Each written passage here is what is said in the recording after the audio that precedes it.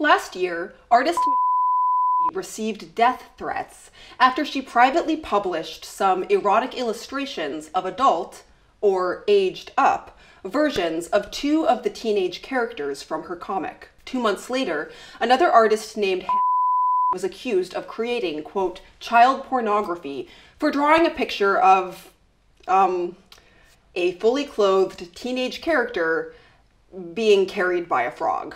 Pile-ons like this have happened before, and they're almost always directed at queer women who use their art to explore taboo fantasies.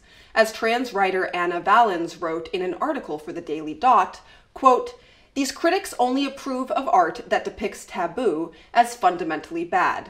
As if, for example, your average reader needs a reminder that a professor-student lesbian erotica story should not be reenacted with your real students." Friends, let's talk about our fantasies. 1. Bad fantasies. In this video, I want to explore the question of whether some fantasies are bad.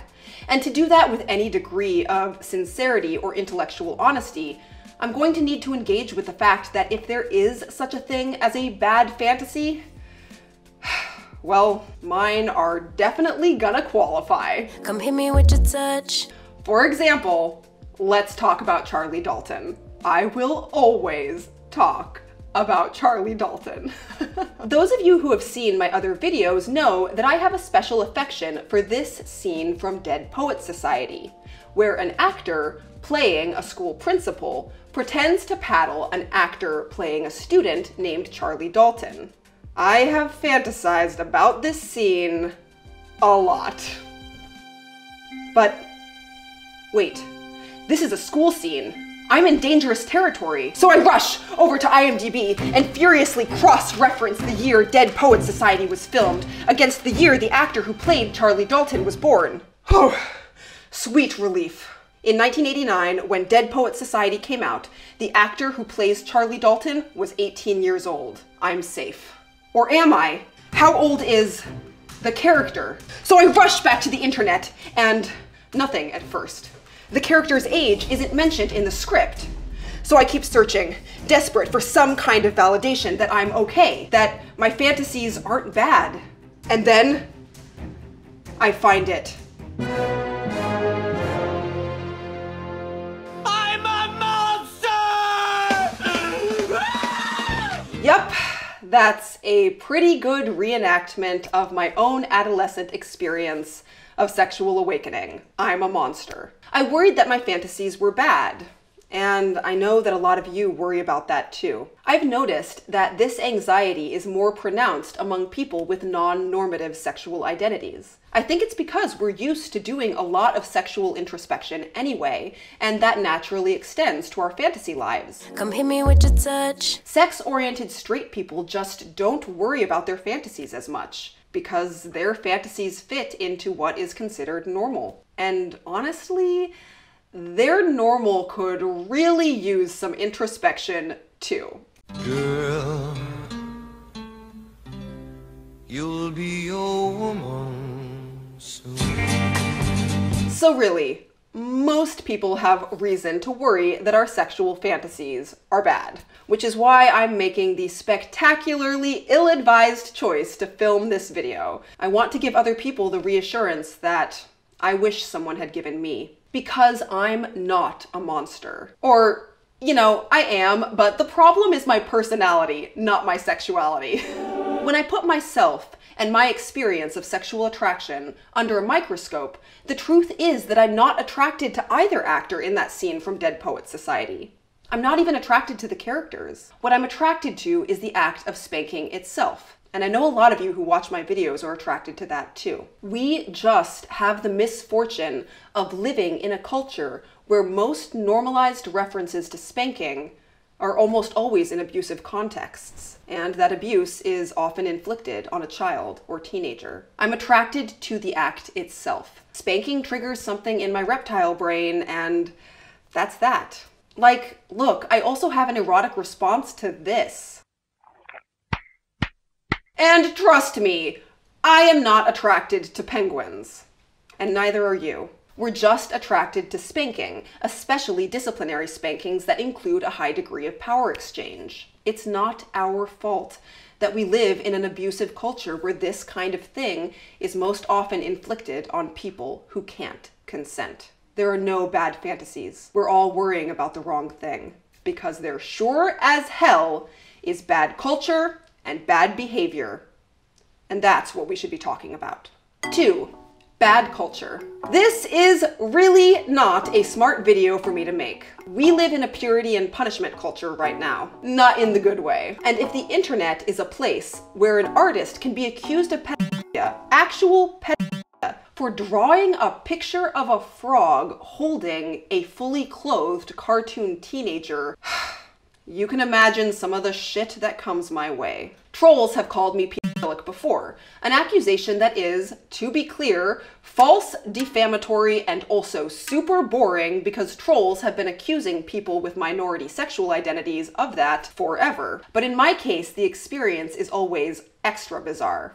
Let me show you why. It always happens, as all bad things do, on Twitter. Some polo shirt, usually Christian, usually male, will tweet something like, "There's something about the BDSM community infantilizing women with spanking that has a somewhat pedophilic ring to it."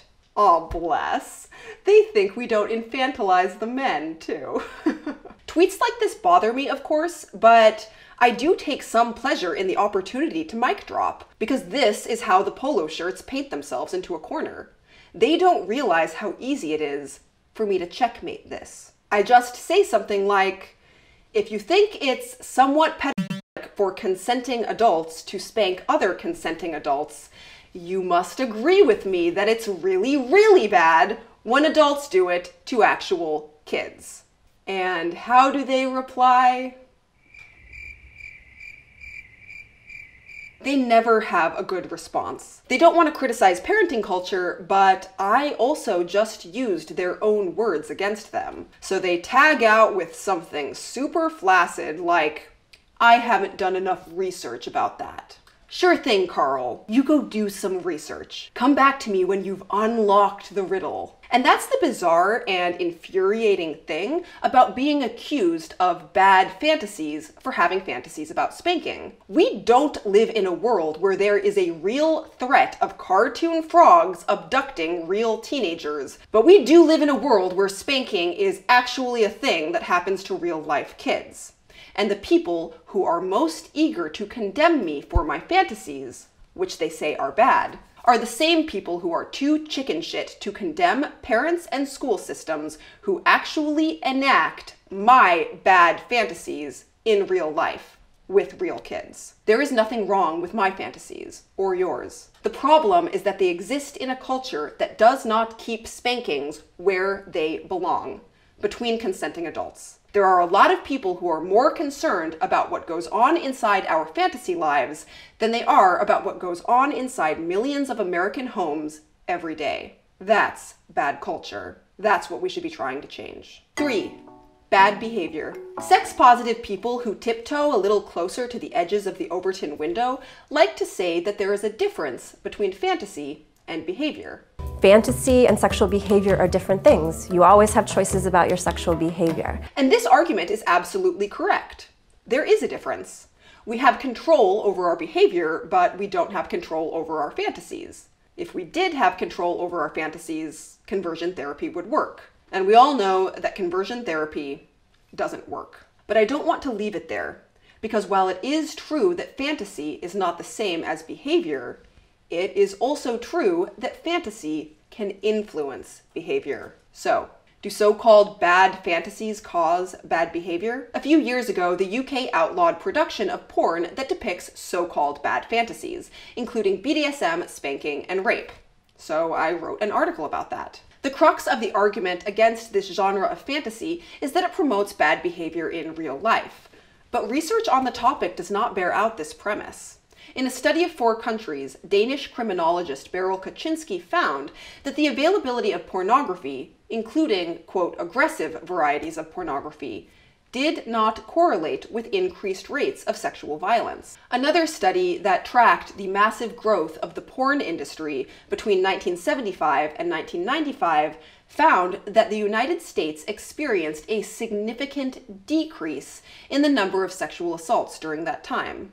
Today, rapes and other sex crimes are at their lowest level since the mid-1970s, despite the fact that the internet has made violent pornography more easily accessible than ever before. In fact, rates of rape dropped by a massive 58% during the internet's boom period between 1995 and 2010. So unless more convincing studies come along to change my mind, I am at this point personally persuaded that so-called bad fantasies do not cause bad behavior on a wide-scale societal level. But on a micro, individual level, that's another story. This channel is about the spanking fetish community, and when it comes to bad behavior, yeah, I've got a few things to say. One of my most upsetting moments from the spanking scene was a few years ago when I went to a vendor fair at one of the big national parties in the United States. There was a guy there selling paddles.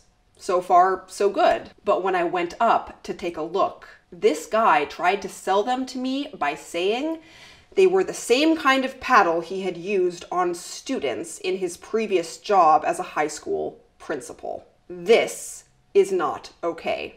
Some of you are probably thinking, but wait, you just said fantasies are okay. That vendor was probably just spinning a fantasy. He probably never was a high school principal at all. Maybe he wasn't. Maybe he was. The problem is, I don't know for sure. The problem is, we do live in a child abuse culture. We live in a culture where some kids really are battered at school. There is no such thing as a bad fantasy, but those of us who do have abusive fantasies within the context of an abusive culture have an absolute responsibility to make the line between fantasy, which is fine, and abuse, which is not fine, absolutely clear. Educational roleplay in a consensual adult context? Awesome. But publicly pretending you abused real kids in the service of an educational fantasy? Not fine. If we want to build an ethical, responsible spanking fetish community, the small minority of you who do that kind of shit need to cut it out. Here's another example. A few months ago, I made a video condemning Facebook groups that pretend to be parents in favor of spanking children, but are really just repressed spanking fetishists getting their jollies on the bodies of real-life kids. Some people in the comments section were like, oh, calm down, these probably aren't real parents, there probably are no real kids. And maybe that's true. I definitely hope that's true. But the mere presence of the word probably makes that shit unacceptable to me. A fantasy only becomes bad when a public expression of it contributes to the normalization of real-life abuse. Here's the bottom line, friends. Inside your head, have whatever wild, extreme, abusive, non-consensual fantasies you want. Lord knows I do. But if you want to bring those fantasies into the public scene or onto a public platform, it has to be unmistakably clear to everyone who might possibly become exposed to those fantasies that that's just what they are. Fantasies, with no real-life abuse involved. We don't have an obligation to fix our fantasies, but we do have an obligation to fix our culture. And refusing to be complicit in the normalization of abuse is part of that.